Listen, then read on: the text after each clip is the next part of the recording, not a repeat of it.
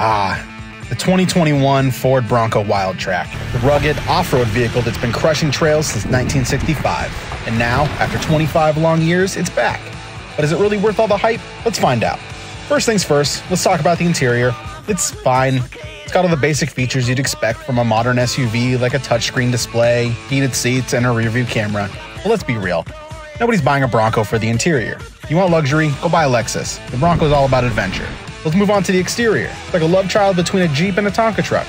You've got those beefy tires, that iconic grille, and that bold in-your-face design.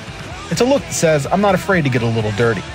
In the end, the Ford Bronco Wildtrak is like that wild, unpredictable friend. Finally time to bust out the rain roof. Who always knows how to have a good time.